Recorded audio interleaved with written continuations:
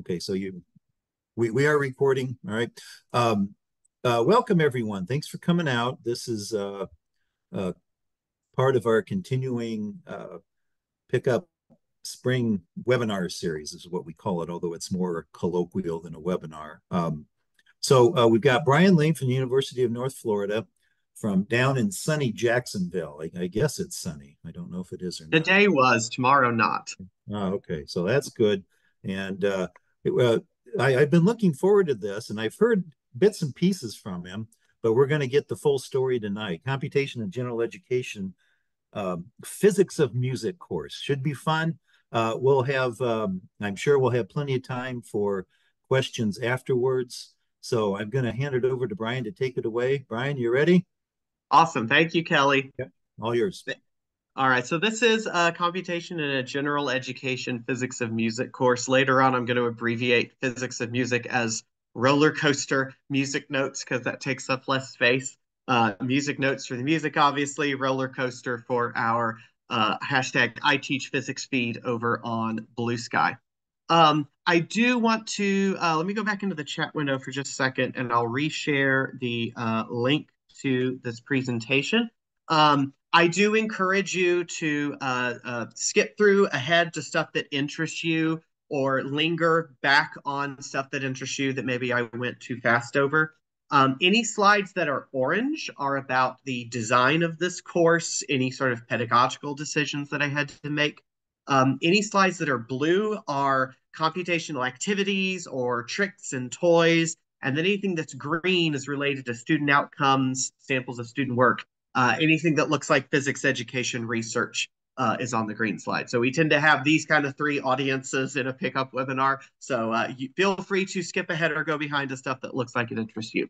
I also want to point out these slides are open for comments. So do please feel free to add your thoughts and questions to comments. And I have a reminder to go back and look at those at the end of the presentation. I also want to give a little bit of an advertisement. This work will be formally reported in a chapter on computing in physics education coming out, I don't know when. You can bug Danny Caballero, my editor, from Institute of Physics. So your feedback really is greatly appreciated because I do want to take some of this material and use that as the framework for that chapter about this course. So let's talk about how this physics of music course came about. The course development actually starts back in the late 90s when I graduated from Douglas Anderson School of the Arts with a certification on my high school diploma in music performance and music theory. So not everybody says that they had a major in high school, but I was a music major in high school. That sounds weird. DA is what's called here in Jacksonville an arts magnet high school. These magnet schools were designed to desegregate schools across the county by drawing students together like a magnet from across the city around common interests. So if you were interested in the arts, you would go across town to the arts magnet school. If you were interested in medicine, you could go across town to a pre-medical high school. I was there as a trumpet player. I do not currently play trumpet. We'll talk about that in a second. But DA has some alumni you might have heard of from its great artistic training. We've got a few graduates who went on to form some bands you might be familiar with. This guy from my 10th grade English class got severely beat up by Tom Cruise a few years ago. And one of our alumni even became Simba. So there I was surrounded by all of this wonderful artistic talent. And what did I go and do with my life? I studied physics. I say that as a joke. One of the things that DA does a very good job of is helping students identify what interests them and what does not interest them. And so as I was coming to realize through 4 years of professional level music preparation that this was not for me, I also had a wonderful physics experience at the same time and knew that that's what I wanted to do for my academic major. So let's fast forward to, that's one too many clicks. Let's fast forward to 2018 at the University of North Florida, where the physics department approved a curriculum proposal for a physics of music course designed to meet the general education science requirement, right? Like at a lot of universities, all students have to take a lab science course. Not a lot of them choose to take physics for their lab science. So the goal would be bring in students with a music background, especially appeal to music majors, and hopefully generate some interest there. So that was approved in about 2018. 2019 came around and nobody was available to teach it, so it got put on hold. We all know what happened the year after that, where it wasn't offered because it was 2020. It was also that year that I arrived on the physics faculty at UNF, but I didn't know that there was this physics of music class on the books because, like I said, it wasn't even on the schedule because, again, 2020. So at a department meeting the next year, 2021, my chair made this offhanded comment that we should probably decide if we actually want to offer physics of music or we should probably just take it because no one here is actually qualified or interested in teaching it. And I did the thing. I responded in the way that is the only way I know how to. I immediately volunteered to do a cool thing at the intersection of two of my specialized interests. And so I said, I can teach that class. Now, I give you that backstory to tell you that I didn't propose this course. I wasn't the one who got this course on the books. This course was already in the catalog when I arrived. It already had a set of course objectives that I had to design the course around. And as you look over these probably look like what you would expect in a physics of music course. Demonstrate an understanding of the nature of sound, including overtone series, determine the ratio of frequencies for various intervals. So what makes it an octave, what makes it a perfect fifth, what makes it a minor third. Be able to decompose multiple sounds into their component frequencies. Similarly, describe the acoustics of various instruments. Identify the speed of sound in various media and talk about those consequences for different performance venues. Measure sound characteristics in the context of health and safety guidelines, and be able to describe the acoustics. Sounds like a very physicsy course in a music context. Now, when I saw those objectives, like a good pickup person, I identified right away how computation could support every single one of those objectives. Because when we think about sound having a series of harmonics, I think about how to manage the data from a standing wave experiment and do stuff with that data, like create graphs and calculate ratios. When I think about decomposing an instrument sound into its component frequencies and talk about the difference in timbre between one instrument and another, I immediately think of the spectral decomposition that I can do on a computer. I also think about how I could create sound digitally. So just like I do in my more traditional introphysics courses, I can think about using computation for the experimental side and for the modeling data generation side.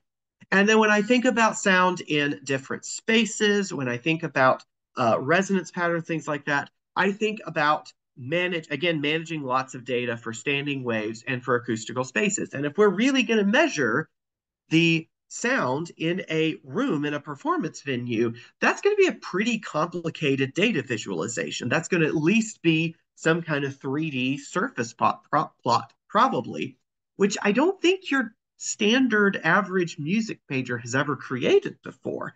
And so this led me to think, okay, this needs to be a computationally integrated course, just like we've been doing all over the place with here in PICUP. And I do want to pause here and say, this is a general education physics course. This is not the traditional calculus-based or algebra-based course, which most of our computational activities are designed for. But I do think it's worthwhile for us to think about how we can get computation in front of those gen ed students, because now we're having an impact on people going off to other portions of the population that we normally don't get to put this stuff in front of. So I do want us to think about not just how we put computation in physics and music course, but also how does this appeal to a general audience in our physics courses. So I was very glad when I started designing this course to find a very important resource, this library, Think DSP, that's digital sound processing. This is a Python library that does pretty much anything you would want to do with sound in a physics course. and it's freely available and comes with a free supporting textbook. Again, I put the link to the slides in the chat. You can click on any of the links here. This first link here will take you over to the GitHub page for ThinkDSP. This is where you can clone this library, and you can also get to the textbook that this developer that walks you through how to use the library. That is not the link that you want. Oh yeah, he's got links down here. That's right. So he's got these chapters written in Jupyter Notebooks. So this has been developed in Jupyter Notebooks. We and PICUP are very big fans of Jupyter Notebook. If you're not familiar with the way a Jupyter Notebook works, it's this wonderful document that allows you to combine documentation and code snippets so that you can run the code and explain what it's doing all in one document. If you think about writing a lab report, a Jupyter Notebook is ideal for writing a computationally integrated lab report because you can put in documentation, you can put in messages to yourself, you can put in mathematical formalism and run it right alongside the code. It's awesome. One of the things I like about ThinkDSP, like I mentioned earlier, is that it both creates and analyzes sound files. So let's take a look at the sound creation part first. So this is a pretty basic setup for ThinkDSP. You first have to bring it in from GitHub. You only have to run this part once. And then what you do is go through and you start making your sounds. So I was interested in teaching the students how to make chords. This is going to create an A major chord. You typically need at least 3 notes to make a chord. So we're going to have the tonic, the third, the fifth, and then the octave above that. And what I like about this is that you start out by just creating uh, a single sine wave. So this sine signal function does pretty much what you would expect. It creates a sine wave with a given frequency and a given amplitude. This is exactly the way we approach this in a physics class. We review what the sine function is, we talk about the frequency or the period, and we talk about the amplitude, and it's foregrounding those physics concepts. So if we want an A major chord, we're going to start with an A, frequency of 440. To get the octave, an octave is always 2 times the base frequency. So every time you go up in a scale, you are doubling the frequency. It's not a linear scale on a piano keyboard. Every time you go up an octave and repeat the note, you've doubled the frequency. To get the fifth, we're going to take that frequency and multiply by 3/2. And to get the third, we're going to multiply by 5/4. You can also play around with the amplitude. You notice I'm giving the lowest note the higher amplitude. We have this concept in music called the pyramid of sound, that the lower frequencies should get a little bit higher amplitude. But again, all this is doing is creating some sine functions. This is the type of stuff you're probably accustomed to doing in a programming environment. Then what we want to do is create a waveform out of that. And so in order to do that, we add these together. And here it's just adding the numerical values together in arrays. I believe this does produce a NumPy array, if I remember correctly. But then when you do this make wave, it actually creates a sound wave out of the sine functions that you've now added together. Once you have that sound wave, there's a few things you can do. You can plot the wave. Again, the type of thing we're accustomed to doing. We all probably recognize this as a nice superposition of those 4 waves that I talked about. This is what an A major chord looks like to a physicist. But I can get another view because I can also plot the wave's spectrum using this make spectrum function. Again, all we're doing is taking the original wave that we created, and we're just using a function that the library attaches to that to get out our spectrogram here. And so now we've got those 4 frequencies, again, a higher volume at the lowest frequency and a little bit lower volume at the higher frequencies. But then what I can do, I can use the play function here, and it gives me a little player. Now, I had this a little loud earlier today. I'm going to turn this down just a smidge. This is going to give me a sound version of the wave that's been created here and over here. And there we have it, an A major chord. I did not have to go over to my piano. I did not have to dust off my guitar. I did not have to do any composition in the traditional sense. I did that using some mathy looking programming over here. and it's able to give me that chord. And so within a few minutes of getting the students into the course, I can show them how to create a major chord, one of the fundamental building blocks of music, from a Python code.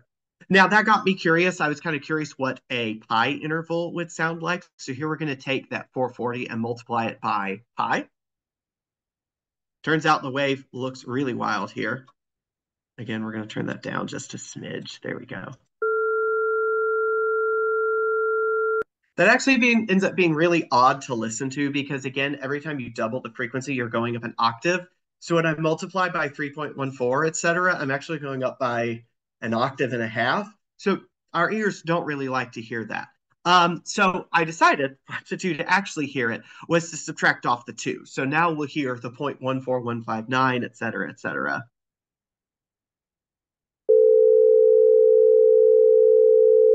So there you have it, the irrational part of pi being put together into a musical interval. And it sounds really cool. So that got me thinking about, well, gosh, I want to compare that to some other tones. So I compared it with a tritone. This gets a special name because this is actually the yes, this is like the old-fashioned phones. Yes, I wonder if that was intentional. I don't know. So a tritone is actually the most dissonant interval there is in music. It was actually outlawed in the Middle Ages because something sounded that bad, the devil must be involved in it. So you'll also hear it referred to as the devil's tone sometime. So this one gets, if you make this one a 440, it's going to get this frequency. I just had to look it up to find out what the D sharp would be on top of there. So, and you can even see on the graph, it looks terrible. Like that's a terrible looking wave. Let's hear what this tritone sounds like. So that's the most dissonant interval that humans can hear. Actually, if you go back in time to the original X-Files TV show, the theme song opens with a tritone as the opening interval. And I thought, oh, that sounds weird. I wonder what the ratio is. Like, I wonder what the actual numerical ratio is for that. And I said, okay, show me for the tritone what the ratio is. And my jaw hit the floor because I know what that number is. That's the square root of 2. And I thought, oh, of course, because if you're going up halfway to an octave, you need a number that when you multiply itself, you get 2. Well, that would be square root of 2. So it turns out our favorite number, square root of 2, ends up giving you the most dissonant tone in our musical system, which is pretty cool.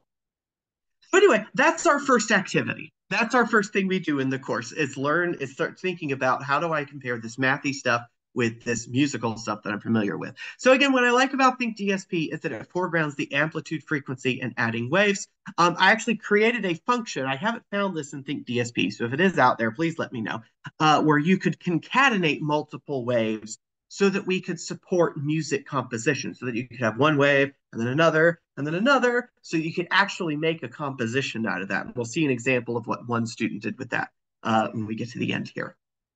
So in terms of what the course was structured like, everything we did came through Jupyter Notebooks. So all the lab handouts, the data visualization, all the analysis took place in Jupyter Notebooks. And so if you click on this link here, this is going to be the one you want to click on. This is my entire semester of 6 lab activities that we conducted. Another thing that was important in this course was that the class and lab took place in the music building. So while this class was not limited to music majors, it was specifically marketed to music majors and ended up being that only music majors took the course. No real surprise there. And so we decided it would be useful to schedule the course in the music building's recital hall so that we've got access to their instruments. We've got a nice acoustical performance recording space. And the students, I think it really did help having the class over there because the students seemed a lot more comfortable being there than I've ever seen students over in the physics building. It would be a fun experiment to do sometime, like maybe I take my physics for life sciences class and schedule in the biology building. I don't know, it would be worth looking at in the future. But these are the 6 lab activities we conducted. Each of these took about 2 weeks, with the last activity, the open-ended project, we devoted an entire month to. So we start with a standing transverse waves lab, the type of thing you're probably accustomed to, where we get a wave set up on a string, we measure the frequency and measure the frequency and the wavelength, discover the speed of the wave in the string. We moved on to a standing sound wave, where I found on campus this passageway behind our amphitheater that had two thick, tall concrete walls, a nice fixed distance apart. We could, if you bring out a speaker and a signal generator and you play a single frequency, you can get a nice standing wave set up out there. We then moved on to looking at their instruments. So we did a spectral analysis of two similar instruments and two different instruments. Then we moved on to acoustics of spaces. And then the students looked at got to design their own project. I really want to show you some examples of that in a little bit. So this sounds fun. This sounds great. It's almost one of these classes that's too fun to grade. So I wanted to make sure that I could give them an assessment that was appropriate, that still gauged their learning, but didn't make it feel too burdensome. So after each lab, the students completed a computational letter. That's a combination of two things, the computational essay and the letter home. So let's take a look at what each of these looks like. So the computational essay you might be familiar with if you've been around PICUP for a while. This is from Tor Oden's work, where the students summarize a computation-based exploration in a Jupyter notebook where they interweave the executable code with explanatory text and data visualizations. I do encourage you to peruse those links there. Tor has done a great job of assembling, let's come back to that one, that's later. Tor's done a great job assembling over on this website some examples of computational essays. So you can go through here and look at how much electric current would you need to use a railgun to launch a package up to the International Space Station. And so here you've got a Jupyter notebook where the student gives an introduction, they include some media, and then we get down here and we've got some code. Because again, as a Jupyter notebook, we can integrate the write-up with the actual code. And so we see the student's work. It literally is the student's work. When we keep going down, we've got some nice math formatting because Jupyter notebooks integrate some very basic LaTeX formatting. So you're not having to, design the equation over here and then copy paste picture. And this literally is part of the HTML or the markup in this document. When we come down here, do they have an example? Yeah, we've got a plot of some results. Again, this is not imported from somewhere else. This is generated by the PyPlot commands up here. And so by putting all of that in one document, the student is able to create this report as they work through the activity to then present what they did with their work. And I thought, well, that's really cool. I really want to use that. I'm a big fan of Jupyter Notebooks. I like seeing students write up their work there and giving us an idea of what they did. But I'm also a fan of the letter home. I'm a fan of it because I created it. The idea of the letter home, this is something I created, gosh, 10 years ago now, to replace the lab report, where the student writes about a lab activity to someone back home. By back home, we just mean not in the course. And so the idea is that now they have to deconstruct their understanding and re-explain it to somebody who wasn't involved there in the course. So I said, this should be pretty easy to combine.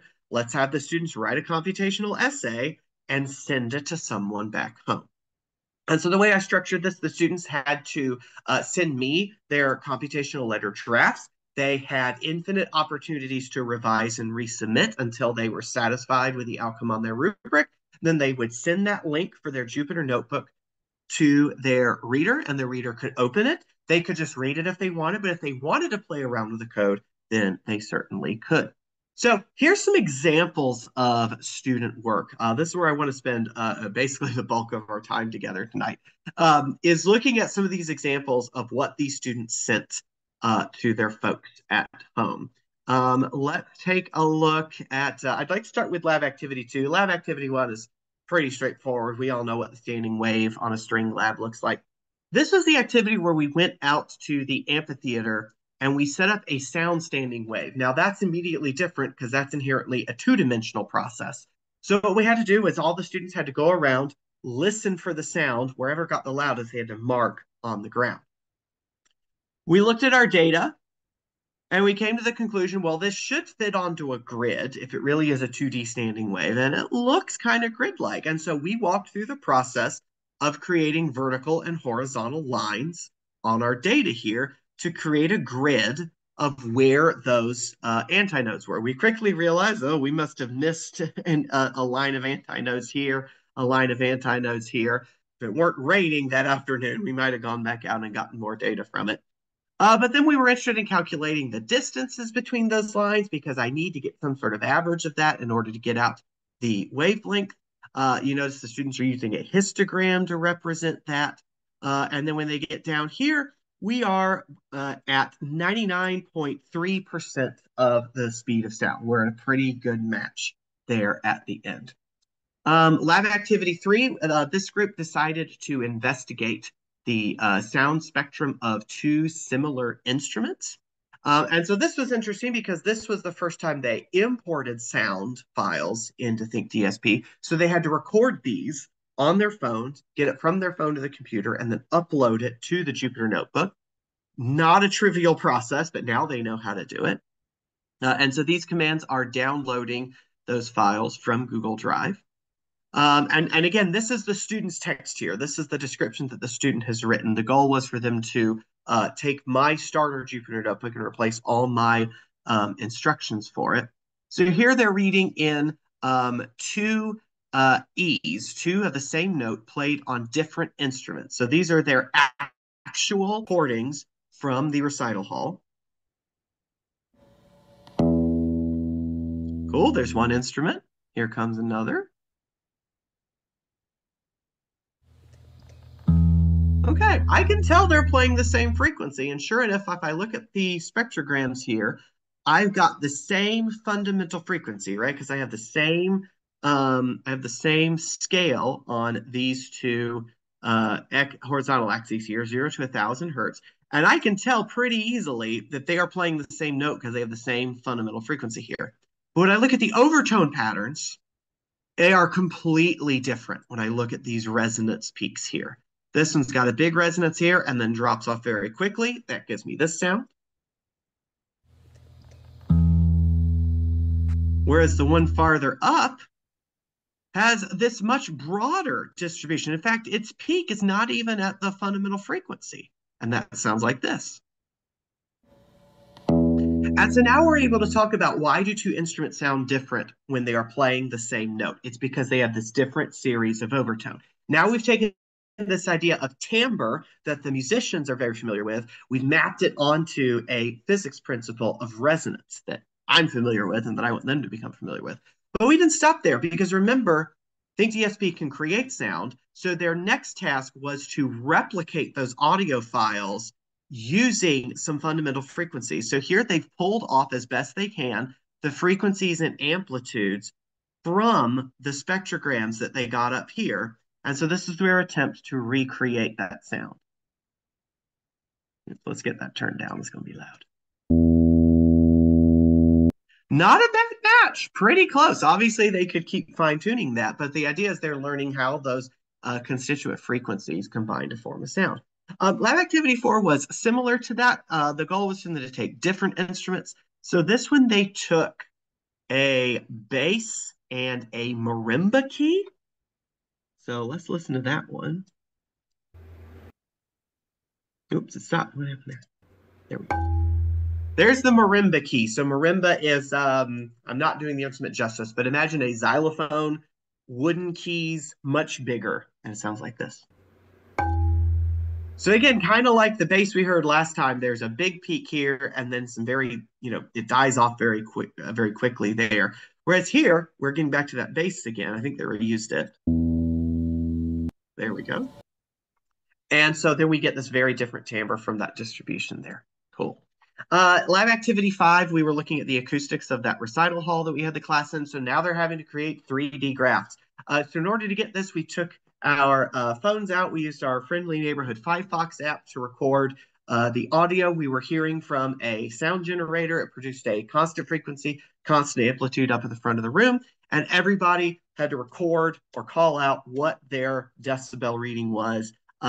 In order to get these locations, we actually used the seats in the auditorium because it formed a nice pre-existing grid. So rather than measure everybody's position, we just counted which seat they were in and which row they were in. And then we took the size of a seat and turned that into a grid. It was pretty great there.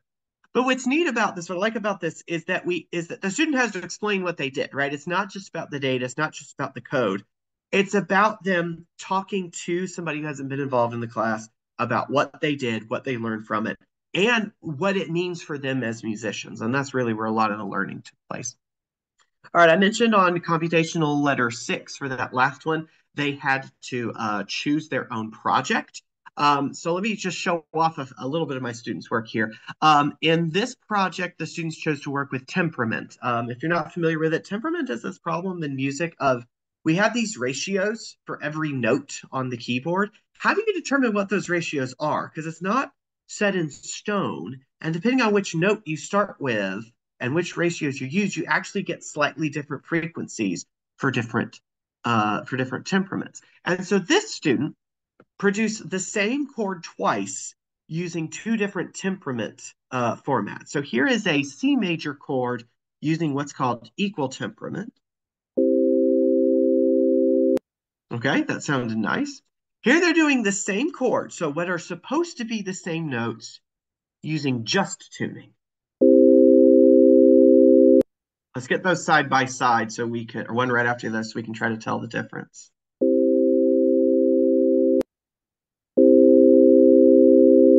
I can just barely hear a difference there. Neither of them sounds bad, but putting them next to each other, I can tell something's different there. And so this student went through and explained this process, talked about how you get out these different temperaments, what it means for the chords, what it means for different chords. And they've written this entire notebook just describing quantitatively what the difference in temperament styles is. This student was a music technology major. We had two music tech students in the class. They were super excited about getting into the programming stuff. And so she wanted to replicate sound filters and noise gates. So here, what she did was take a performance on an electric guitar. Let's listen to a couple seconds of this wonderful sound file.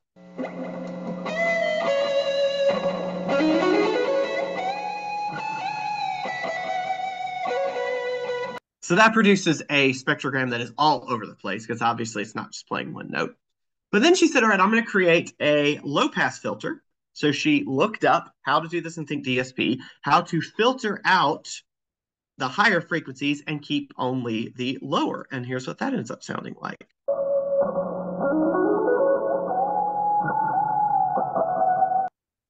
Right, we're only hearing those lower frequencies. Then she created a high pass filter so that now we're filtering out the lower and keeping only the higher.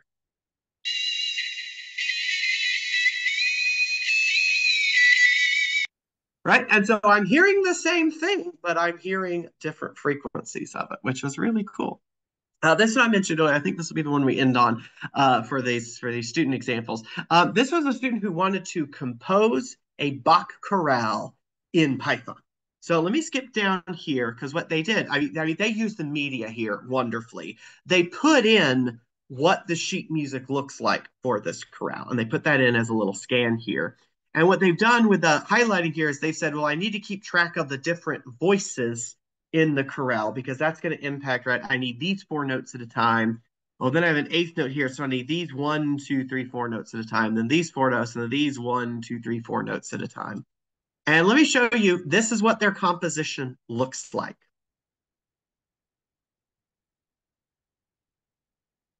And it keeps going on. So that is what sheet music looks like in Python. It's going through and adding all of these notes together, but you have to stack the notes and then concatenate the notes. And so they went through all of that to recreate this 25-second chorale.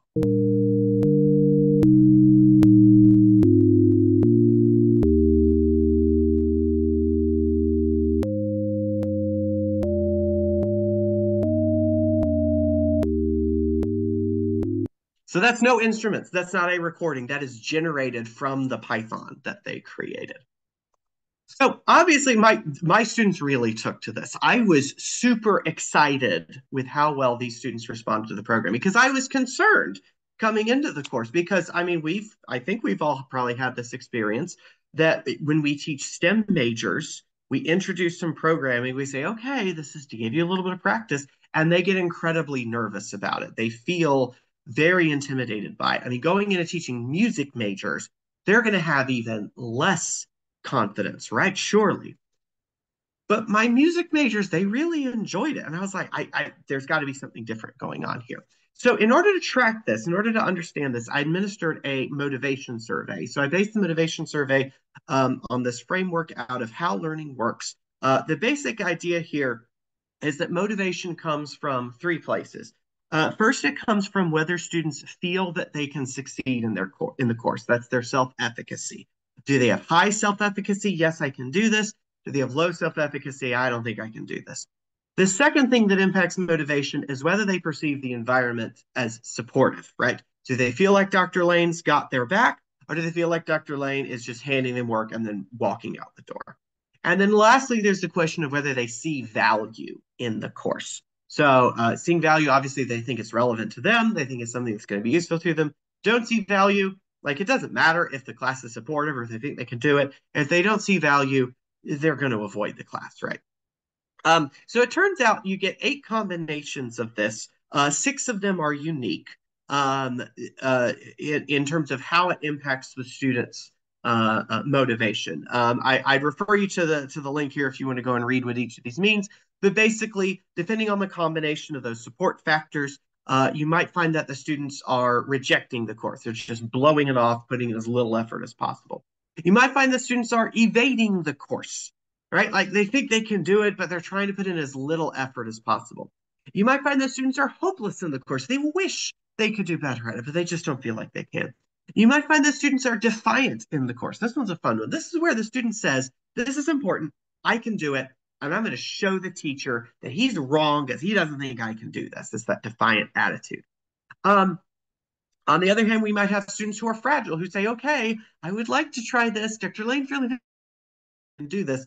And it's really only one combination that gets the students super motivated in order to pursue the course. And so what I did in order to study this, I created a set of 6 statements, one for each of those motivations. And I tailored those statements to be about the course overall, so physics of music and programming specifically, programming activities in the physics of music. Um, I also gave the same survey to my Intro Physics for Life Sciences course as a benchmark because we know they feel nervous about coding. We know there's not going to be a lot of them in this motivated quarter.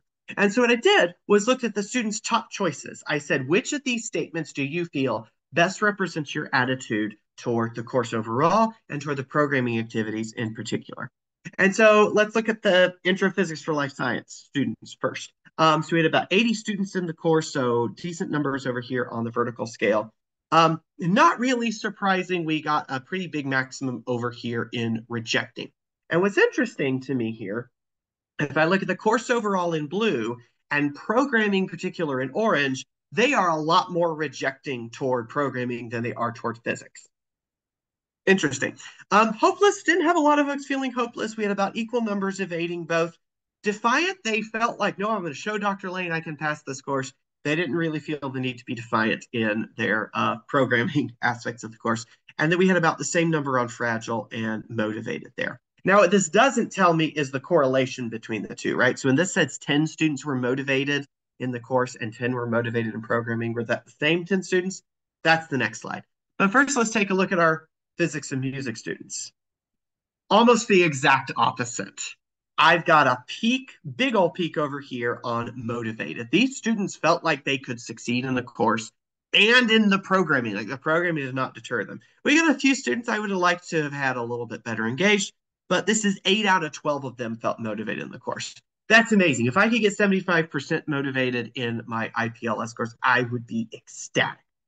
All right, let's take a look at the correlations. Take a look at how it changes between the programming and the course. So here we've got a heat map representing programming attitudes on the vertical axis and course general attitudes on the horizontal axis. What I notice about the IPLS course and the physics of music course is that no students who are motivated in one aspect were demotivated in another. In other words, when we have those 2 bars on motivated on the last slide, those are the same students in both sets of bars.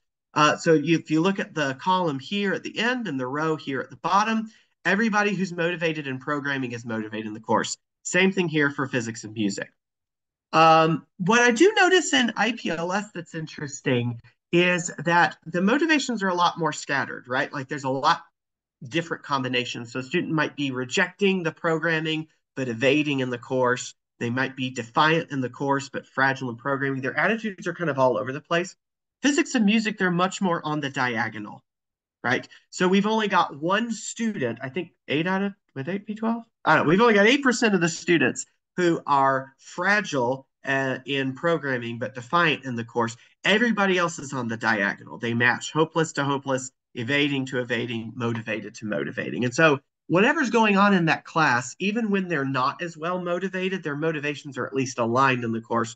Whereas IPLS, it's almost like they perceive the two things differently. Super interesting. I'm going to give this survey again to my APLS class and ask them why they chose each of these so that I can mine that data a little bit better. All right, so we are at the point where we want to wrap up. This physics and music course came about thanks to a shared background in physics and music. Physics and music integrated computation to support every course learning objective. Physics music used ThinkDSP to generate and analyze sound files, and physics and music produced some pretty positive student outcomes. I was incredibly happy with the way this course came about.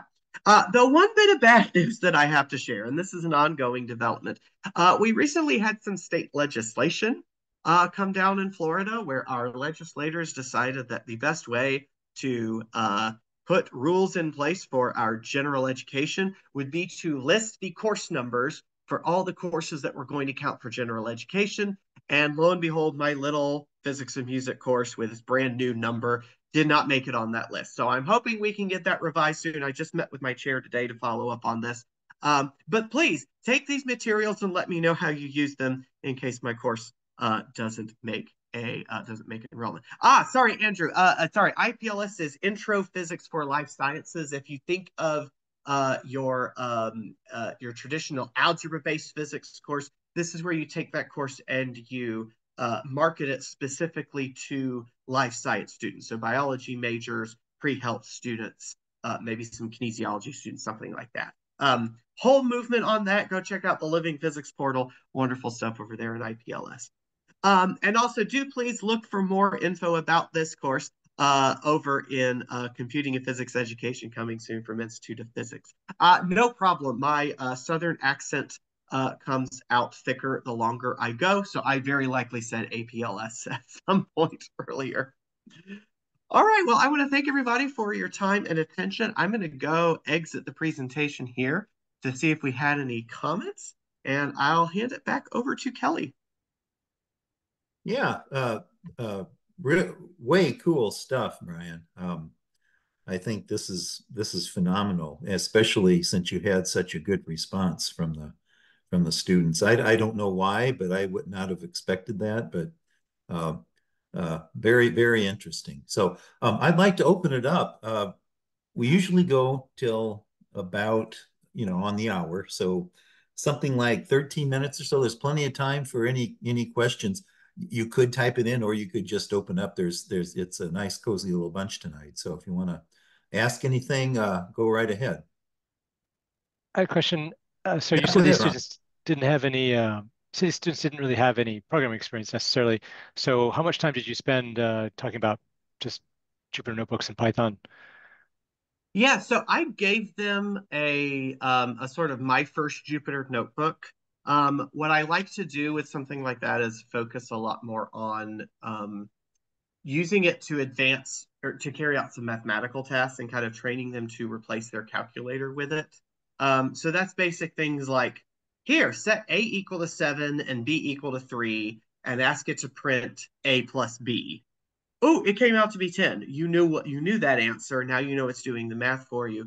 And so I like to scaffold that because they have been trained how to use a calculator and how to kind of supplement their thinking with a calculator. And if I can get the Jupyter notebook to take the same place in their mind as the calculator, I find that's a good on ramp. I also wanted to get them in front of the Think DSP and getting the frequency and amplitude sound generation stuff as quickly as possible, because that was going to make it as relevant to them as quickly as I could.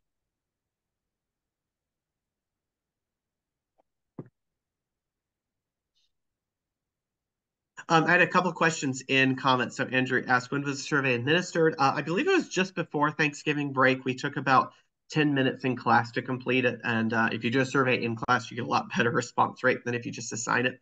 And then were the IPLS students a broader mix of majors? That's a super good question. It's broader in the sense that, it's biology, it's pre-med. We had a couple of like health science students, although at North Florida, for some reason, our healthcare college majors don't require physics, which I need to talk to them about because I know that their kinesiology students need physics. So it's broader in that they came from more departments, but the music majors I had a pretty good breadth to them. So like I mentioned music technology, I also had a few music education students. And that was fun because you could kind of see the wheels turning on, wait a minute, I could use this when I teach music in the future. And then a few music performance, which I guess that would be an interesting question would be how different do they consider themselves? So they probably consider themselves to be as broad as the IPLS students would. I think Andrew's got his hand up there. Oh, Right? sorry, I am not paying Yeah, it's attention. all right. Yeah, so actually that leads right into, I guess, what I was going to follow up with. I've taught I've had classes with music students in it or whatever, but I've never had a class with only music students. And while I in my experience is that I sort of agree with what you said that the music students who are coming from like music technology, music education, and music performance, like they all kind of consider themselves, a lot different than each other. They know that there's a widespread between them. But I mean, from our perspective, I think that like there's also so much commonality with like the language that they speak and how Yeah. they think and what they're doing and what they know about music that I would say, I mean, my opinion is that they would be a lot closer together in terms of their like shared experience Mm, than a mm-hmm. chemistry major versus a bio major versus a True, pre or whatever. true. And I mean, I do have a question that's buried in here somewhere, but the question is basically like because you ran this as if it was a gen ed class, or I mean, it is a gen ed class, and Hmm. so how would it have been different, do you think, in terms of your approach or maybe the motivate or the reception to the coding specifically, if the course had been a broader mix of not just Hmm. music majors, but like, Yeah. people just there for the gen ed credit or whatever. I'm just really curious Hmm. about what your perspective would be, given what you know about what. Yeah. Yeah, that's an interesting question because music majors are different in the sense that they are very open to feedback, right? Like when you are in a performing arts major, like you are getting feedback from your not even your instructor, your coach, like every week and every day, you are getting feedback on you need to raise your eyebrows when you get to this note. You need to stand up a little straighter. You need to pretend like you're going to play this a little bit faster so that you're not dragging it. Like for them to get feedback on how do I do this in a code, oh, that's how I do it. Thank you. I'm going to go do that. It's a much more open, like willing to be corrected process. Whereas the pre med students, the poor things, they show up to a class and think they already need to know everything, right? I mean, that's the question I get every single day in my Hmm. IPLS course is when was I supposed to have learned this? And I always say today. Today is the day you're going to learn this. And it's okay that you didn't know it yesterday. Like just that difference in attitude. Yeah. This is the thing I need more evidence of, but like that attitude is something I would love to bottle and somehow replicate with my STEM majors because they do not have that attitude. And so I think it would depend. I think it would depend on the background of the folks who came in. Now, with that said, myself included, a lot of students have a music background and they come in and they might be, interested in this class because they did music in high school. Maybe they bring that attitude, maybe they don't. I don't know. And so I don't know. I think there very well might be a difference in spread in those attitudes if we had a wider net that brought in, those more general education students off the street. Well, Um, I think you yeah, also like in the music students, um, the music technology students especially, but yeah, also the music education students, they are surprisingly open to new technologies, like yeah, technologies that they're unfamiliar with. They are very receptive to that in a way that some science students are not. And I think it also can bleed over into the music performance majors because yeah, like when the performance majors see the music tech majors and the music education majors like really diving into some new piece of technology, yeah, like they have to be, occasionally you get that one student who thinks that, that he's going to be the next Joshua Bell and that he only needs to touch an instrument and never needs any technology or whatever. But like that student is pretty rare. And yeah, these music performance majors, even though it's not their emphasis, they want to know about the technology. So yeah. on some level, they're open to it. So I feel like you had a really unique experience that almost like this like pure experiment of having a pure music Yeah. major only class, which is really, really cool. Yeah. So thanks for The sharing. Thanks. The only other comparable experience I've had, and this gives me a little bit of hope of introducing computation to a broader population. At a previous institution, I taught aviation physics.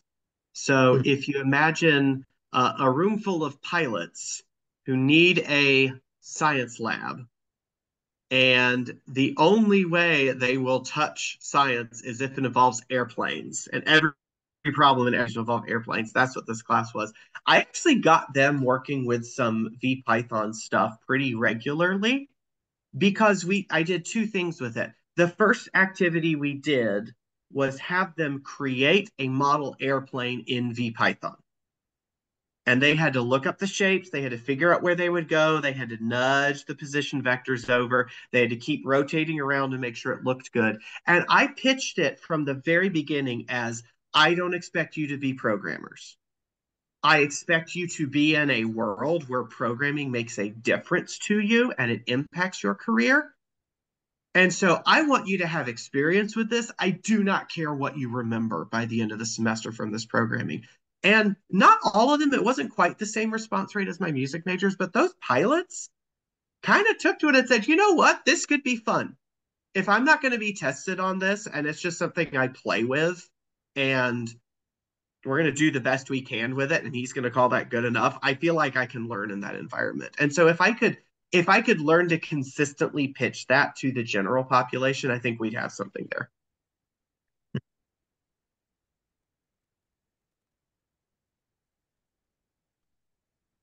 I could keep talking to you, Brian, all night about Please. this, honestly. I do want to like, I don't know, I'll just the other thing that's on my mind right now is well, first of all, I think it's a great computation or a great contribution to the overall PICUP environment of physics and music stuff. So that's great. Thank you for doing this. I'm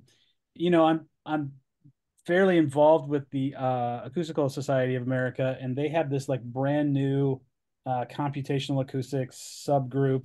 Ooh. It's a technical committee, but I'm not super involved with that, but I am involved with the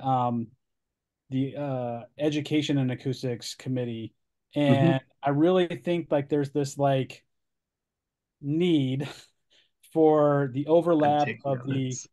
education in acoustics and computational acoustics and Yeah. physics Hmm. of music, like all needs to be blended together. And so I'd love for Yeah. somehow like cross pollination of pickup and acoustical society to somehow like Yeah.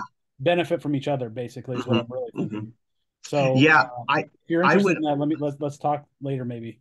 Yeah, that sounds great. The other thing I would love to do with this course, and we've talked about this, I've only taught it the one time, so we haven't gotten this arranged yet, but I would love at some point to identify a music person, either at my university or in the area, who has some technical knowledge. Like I am a physics person with some music knowledge. I would love to find my complement from the music world and Mm. team teach this course because I think if I could have somebody who can bring in even more music theory knowledge and more of their technical stuff and say, oh, yeah, this is just like what you learned in that other class, I think we could really have something nicely integrated here.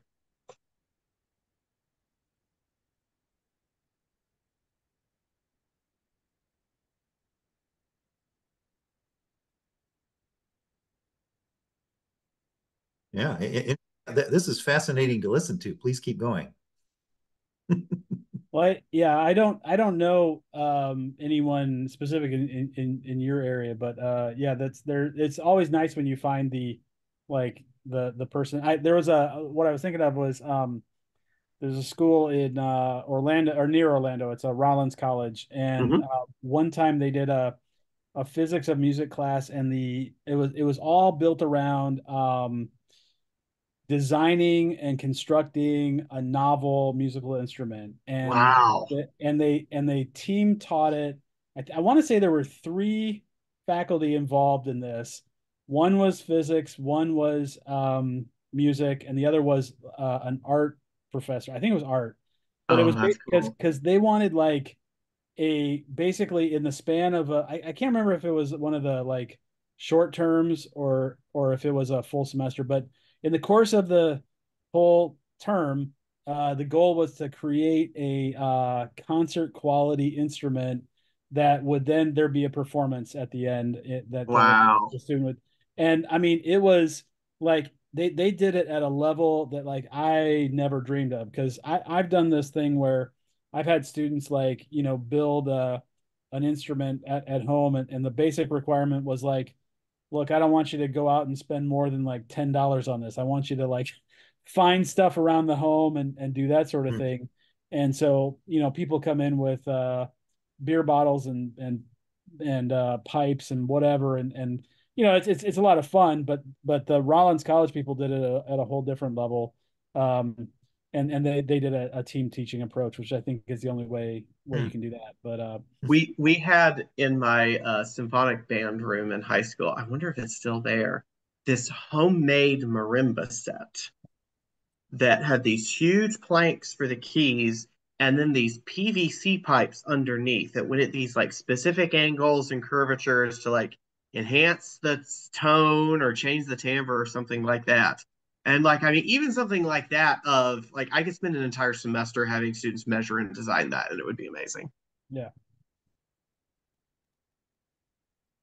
Which another nice thing to a class like this, and this especially appeals to a free spirit like myself, is that a class like this is not a prerequisite to something else in the physics major. It's not a program requirement. There's nobody downstream saying, I need students to come out of physics of music knowing blank. And it's kind of amazing what you can do with these classes when you don't have that pressure on you. Hmm. When are you going to find out if you can run it again? I believe we're planning to include it on the schedule, so it depends on if it makes enrollment. If I do teach this class in the fall, it will be an overload, so I'm not in trouble if I don't get to teach it. I would love to, get to do a second version and collect some more of this data, from the class. So probably I think all the freshmen register by like middle of May. So I should know by the beginning of summer whether I need to spend time actually preparing it. But my chair is super invested in the course, and my dean is super invested in it because she likes anything interdisciplinary, and she's actually very intrigued by this class. So I have decent institutional support to maybe fudge the enrollment requirement a little bit. And of course, we're not going to get enrollment later if we don't get word of mouth now. So I think we got a pretty good chance. So from the computational things you did, is there anything you think that you would change or not do or do differently or? One thing I would like to do a little bit more consistently, when I first designed the course, I designed those 6 lab activities and then said, and then I'll have some daily activities like quick investigations. I was pretty good at that for the first probably month of the course. I had a different PhET sim every day or a different smaller Jupyter notebook. As the semester went on, as it usually does, I would say, oh, I don't have a smaller activity today.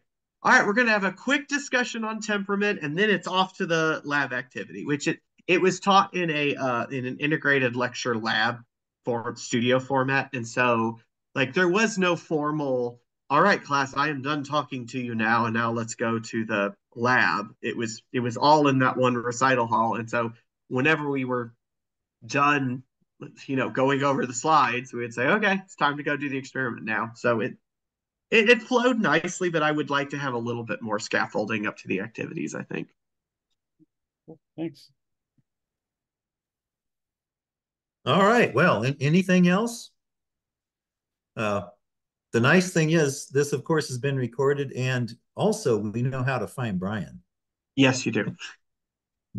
So this doesn't have to end. We can continue this. All right. So, okay, I'm going to end recording. I will stop sharing. There we go.